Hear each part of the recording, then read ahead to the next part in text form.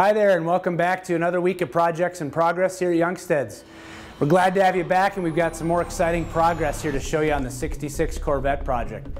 It's been a long road. We've been at this project off and on for probably about just close to a year now.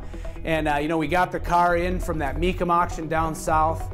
Started out with a red coat of paint on it that just didn't look that good. Dry spray under the handles and just overspraying the lights and door jambs and everything. So we got the car completely torn down, all media blasted. Spent months doing fiberglass work on the car, then body work, finally, you know, getting the gaps and the seams and everything lined up just perfect. What we showed you last time in the last video was the gel coat. That gel coat goes over the bodywork and fiberglass to seal everything up really good. They then blocked it, sand that out, and now we're to the final priming stage in the car. I'm going to introduce you to Alberto, our painter, and he's going to tell you a little bit about what's going on with the car. Alberto? Hi, my name is Alberto Casillas. I am the Automotive Refinishing Extraordinaire here at Youngstedts Collision. Here we have the 66 Corvette that's ready for its second round and final round of primer. About to spray about a gallon and a half of primer on this thing for 4 to 5 coats. Get it all looking nice and gray, and we can start sanding it and getting it ready for final paint. Average paint job is minimum about 100 hours. We're a little bit farther along on this, but we still have to do the inside, so I will have at least another 100 man hours into this before it's said and done and ready for reassembly.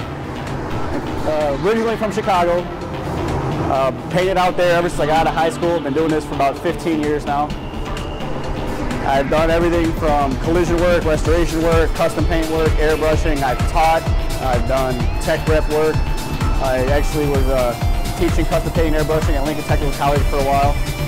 So I've done many restorations, never done a Corvette, so this will be my first Corvette, which makes it kind of exciting.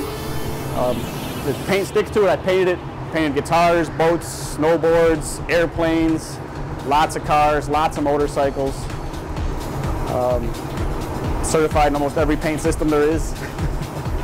We're now spraying water-based paint, so I'm assuming we'll probably be spraying this car in water-based. It's going to look fantastic. Shiny and red, I think, is the goal we're going for. Very slick, very flat, a lot like a marble. Thanks, Alberto. Exciting progress. I'm sure your arms will be a little sore after all that sanding.